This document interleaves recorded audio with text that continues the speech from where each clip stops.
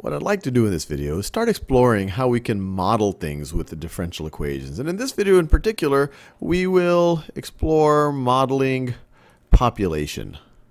Modeling population. We're actually going to go into some depth on this eventually, but here we're going to start with simpler models. And we'll see we will stumble on, using the logic of differential equations, things that you might have seen in your algebra or your pre-calculus class. So on some level, what we're going to do here is going to be review, but we're going to get there using the power of modeling with differential equations.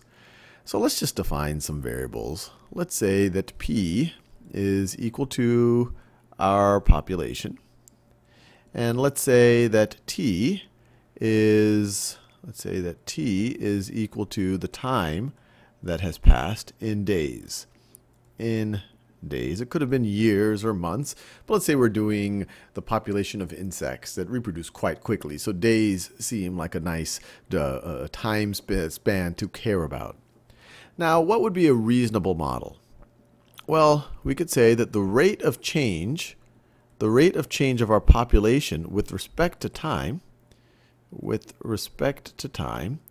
is, well, a reasonable thing to say is that it's going to be proportional to the actual population. Why is that reasonable? Well, the larger the population, the larger the rate at any given time. If you have 1,000 people, the rate at which they're reproducing is going to be more, or 1,000 insects, is going to be more insects per second or per day or per year than if you only have 10 insects. So it makes sense that the rate of growth of your population with respect to time is going to be proportional to your population. And so, sometimes you think of differential equations as these daunting, complex things, but notice we've just been able to express a reasonably not so complicated idea. The rate of change of population is going to be proportional to the population. And now once we've expressed that, we can actually try to solve this differential equation, find a general solution, and then we could try to put some initial conditions on there or some states of the population that we know to actually solve for the constants to find a particular solution. So how do we do that? And I encourage you to pause the video at any time and see if you can solve this differential equation. So assuming you at least maybe have had an attempt at it. And you might immediately recognize that this is a separable differential equation. And in separable differential equations, we want one variable and all the differentials involving that variable on one side, and the other variable and all the differentials involving the other variable on the other side, and then we can integrate both sides. And once again, dp the derivative of p with respect to t, this isn't quite a fraction. This is the limit as our change in p over change in time. This is our instantaneous change, but for the sake of separable differential equations or differential equations in general, you can treat this derivative in Leibniz notations like fractions, and you can treat these differentials like quantities because we will eventually integrate them. So let's do that. So we want to put all the p's and dp's on one side and all the things that involve t, or that I guess don't involve p, on the other side. So we could divide both sides by p. And so we'll have 1 over p. You have 1 over p here, and then those will cancel. And then you can multiply both sides times dt. Once again, treating the differential like a quantity, which it really isn't a quantity. You really have to view this as a limit as the change in p over change in time. The limit as we get smaller and smaller and smaller changes in time. But once again, for the sake of this, we can do this. And when we do that, we would be left with 1 over p dp is equal to k dt. Now we can integrate both sides. Because this was a separable differential equation, we were able to completely separate the p's and dp's from the things involving t's, or I guess the things that aren't involving p's. And then if we integrate this side, we would get the natural log of the absolute value of our population. And we could say plus some constant if we want, but we're going to get a constant on this side as well. So we could just say that's going to be equal to k.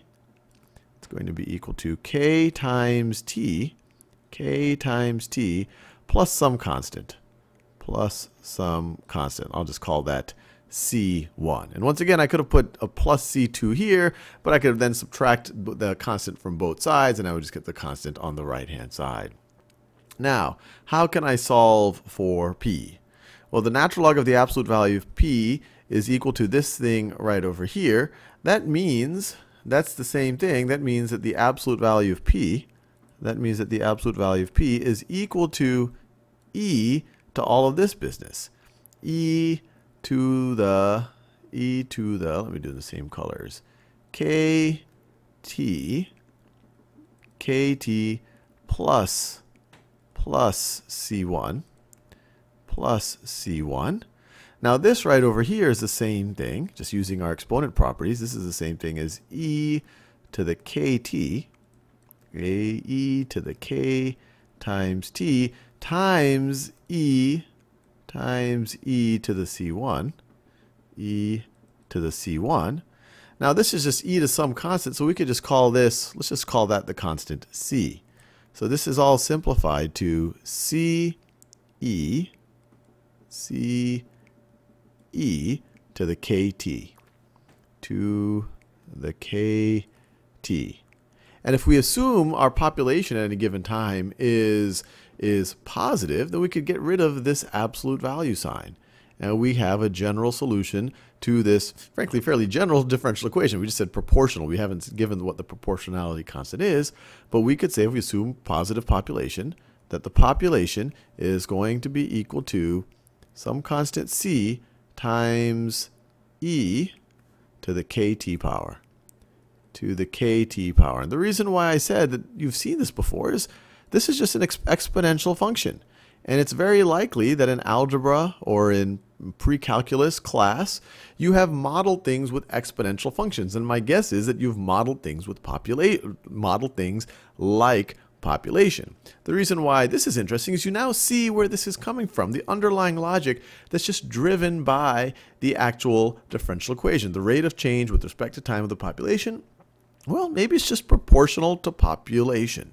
So I'll leave you there. And in the next video, we'll do what you probably did in the 10th or 11th grade, or maybe later in your life. It doesn't matter when you did it, where we actually look at some initial conditions to find a particular solution.